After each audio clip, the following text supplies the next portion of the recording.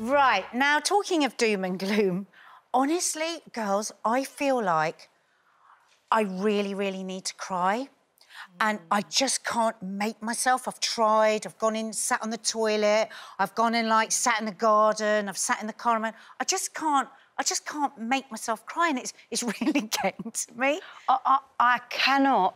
I've not related to something so much in ages because I usually cry. Every few days I have a good cry. Not necessarily a sob or a wail, but a good cry, you know, just to keep my emotions in check.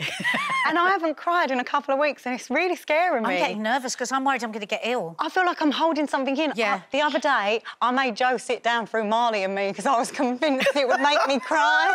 And I was like, I just need to watch this. I just need to watch this film to cry. And he was like, you are a weirdo. But I'm so scared. I don't know if it's because you do this thing, don't you? Especially at the moment, I think a lot of people are doing this thing where they're, like, sucking it in. Stay calm and carry on. Yeah, just keep sucking it in, keep going, and don't look back. Don't look forward, don't look back, just stay here. Are you sucking it in, Kaye? Yeah, well, that's the phase that I'm in right now. I have to say, I do want to cry right now, and that's because I'm so cold. Put and your if somebody says... on. No, that costs a fortune. That's going to make me cry. When you go to Kaye's house, you have to wear a coat. Well, if anyone's thinking, does she have a blanket round her shoulders? Yes, it's a blanket. What about you, Judi? Are you in a crying place? You know what? I feel we're all kind of topped. I had a good cry the other day, like from the pit of my stomach. When did you? I'm so jealous. Yeah, I got it all. Snotty. Just everything proper, like I had the proper big cry. It's when you go blotchy and you're like, that's when you know it's all coming out. It's when I did one of them, but what I did, I go in the shower because it's easier because you don't want to scare the kids. You go in the shower and you have a good cry and you let it out. But I just feel like it is important, and I think for me, definitely, you know, culturally, we're quite heavy. For me, being Jamaican, we're heavy criers. Like, even at my mum's funeral, like, it's competition who can cry the loudest. And I'm telling you, I won't let nobody else beat me. Do you understand what I'm saying? And I cried so hard. I cried, like, I almost did the dip when I cried, and the hat that I was wearing. The dip is like, I'm about to pass out, someone's got to catch me. And I wore this hat. The hat was big. It was like a big Mary J. Blige hat. It was massive.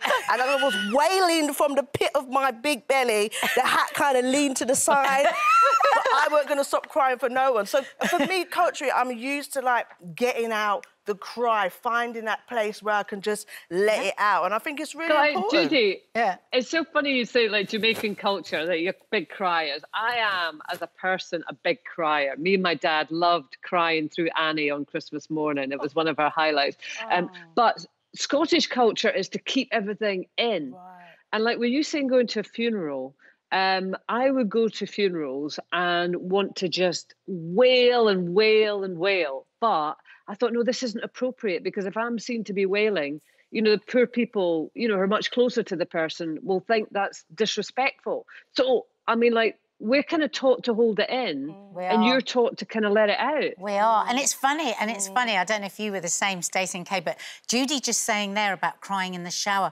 My kids were talking about this the other day, and I got euphoric recall. I thought, oh, my God, I've forgotten about crying in the shower. Yeah. Because it's so fun. Maybe we should do that when we get home, Stacey. What, both have a shower? No. And cry. Who was that in the back that said, Let's promise. Thank goodness for COVID. And maybe you girls at home, let's make a promise to ourselves later. She's gone. She's off. She's going to have a shower.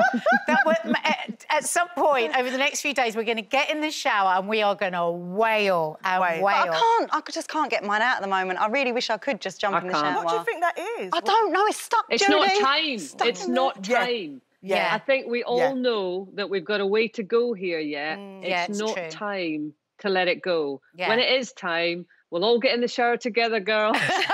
and not be ashamed and we'll about let it go. Yeah, and not be ashamed about it. It's like my girls have had quite a few big cries and recently, and it can be scary as a parent because you want to fix it, and we mustn't be scared of tears. It's really, really good, and there is actual science on this.